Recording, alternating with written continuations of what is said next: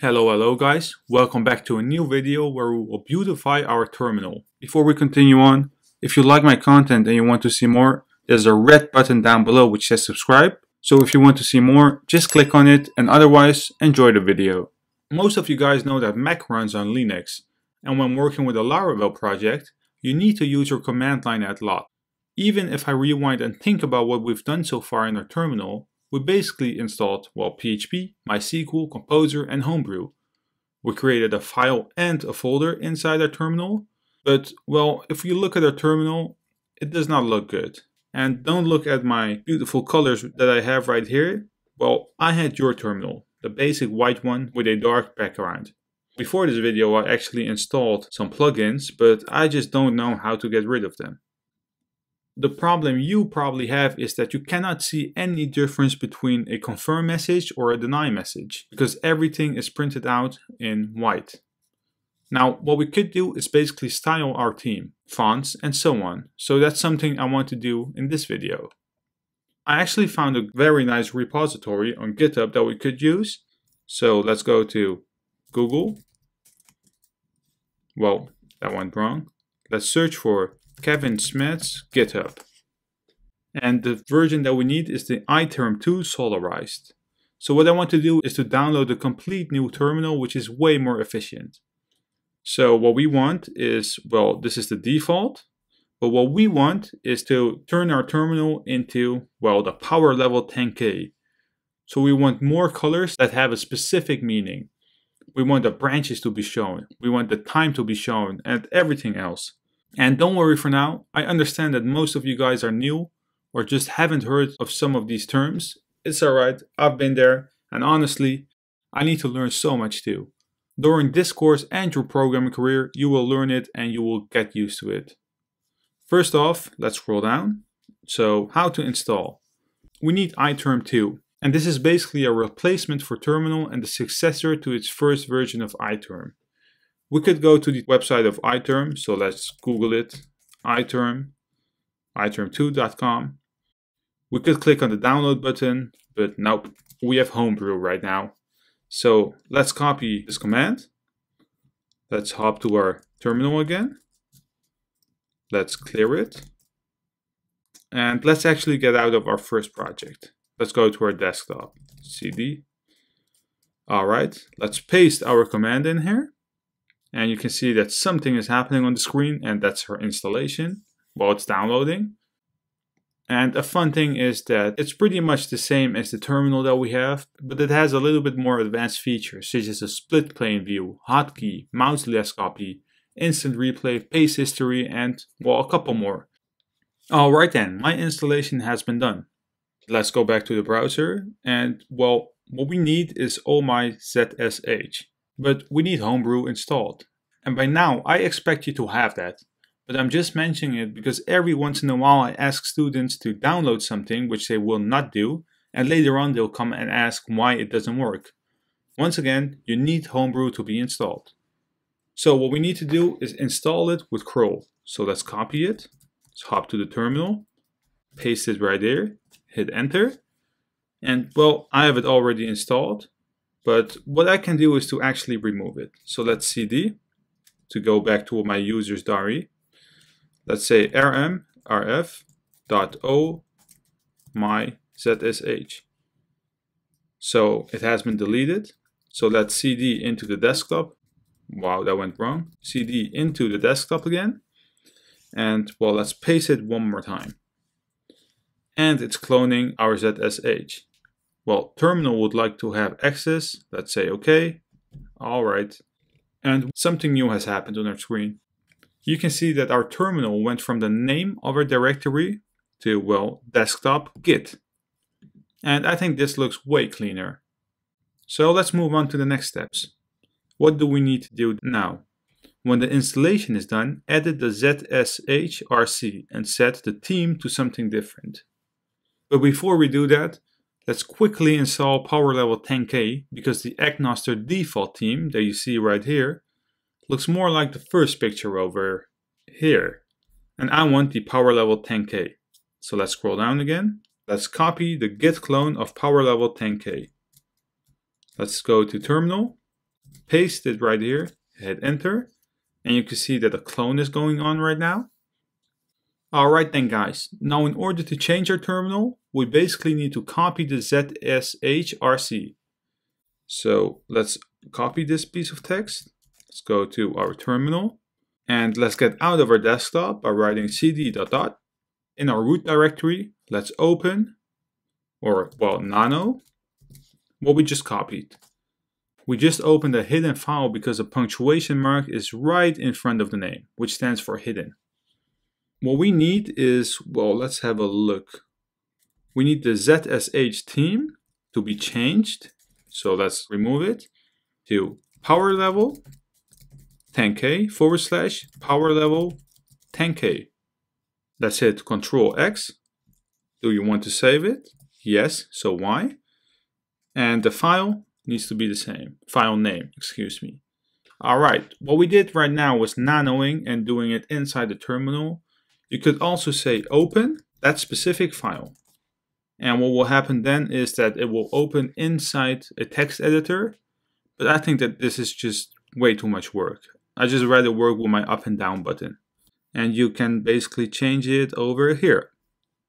Alright then, let's close off a terminal. Let's terminate it. And let's actually quit it. That needs to be done if you want to see your changes. But what I want to do right now is to open iTerm. Let's click on it. It's an application downloaded from the internet. So let's open it. Allow notifications. And this is our new terminal. So what is it asking? Install Maslow Nerd font. Let's say yes. Let's install a new font. Why not? And it's basically asking if we want to restart our terminal. So the way we do that is to go to the iTerm 2 name and let's say quit iTerm. Let's say OK. Let's open it one more time. Let's say these are all the installation things that we need to do. Does this look like a diamond rotated square? Well, yes. So why? Does this look like a lock? Well, yes. So let's say yes. These are icons. Yes. Alright then, this is pretty important for you to know. How do you want your terminal to look? Well, I like the rainbow, so let's say 3. The character set, how would you like to have it? I like the Unicode, so let's set 1. Show current time, which version do you like? And this is all whatever you like. Don't do what I'm doing right now because these are my preferences, but do whatever you want to do. So I live in the Netherlands, I need a 24-hour format, so let's hit 2. So the prompt separator. Let's say number 1, I like the angled. Prompt tails. Well, this is a pretty weird one. Let's say flat. Prompt highlight. 1 line or 2 lines? Well, I like the 1 line. Prompt spacing. Well, let's actually add spacing. Icons. I like many icons instead of few because I don't like to read. That may sound very weird, but I like to look at icons and know what I need to do. So let's say 2. The prompt flow. So I don't want it took 5 seconds. So let's say 1. And enable transient prompt. Well, let's say yes. So why? Alright then. Install prompt mode. Let's say 1. Yes. I already have the file, so I need to overwrite the current one. So let's say Y again. Apply changes. Let's say yes. And it's fetching right now. So our installation process has been done. As you can see, our terminal looks very good. So let's say ls. And alright then, this looks good. But before we continue on, let's close it off. So let's quit it. And let's open it one more time, just to be sure what the output is. This is what we need. What you could do is to install fonts. And you can install your icons and everything else. Well, we basically have done that right now because we're running power level 10K. If you're using 9K, you need to manually install these 3 files. Let's see what we could do. Let's open our terminal. Let's go to iTerm. Let's click on Preferences. Let's click on Profile. And right here, we could basically click on text and we can change our font. So let's say that I want the Maslow bold. My font size have just changed to bold. It's somewhat I like, so I'll go back to the basic one. You need to change your terminal to whatever you like. Not what I like, but what you like. The output will always be the same. You could also change your colors, because sometimes the colors might be harsh. You could change your theme color. So let's say color preset, and let's say smooth. Well, it's not what I like. We can say dark, which is more black. But what I like is solarized dark, what we just had. There's one more thing that I would like to show you, and that's how you could use someone else's color scheme. Because, well, honestly, it's a pain in the ass to change the colors yourself. So what I want to do is to, well, let's close off our preferences. Inside a new tab, let's search for iTerm 2 material theme. And it's a GitHub repository created by Martin Seeler, who was kind enough to design color schemes based on Google's material design color palette. And on top of that, he gives us instruction on how to use it. So let's scroll down.